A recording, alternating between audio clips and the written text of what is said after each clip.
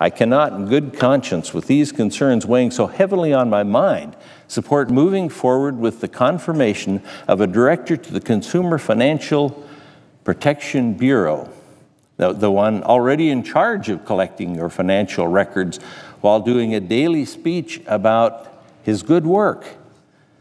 Wait until his confirmation and you'll see more intrusion into your personal life. Until it's changed so this man does not have this much power, power beyond anybody else in the federal government.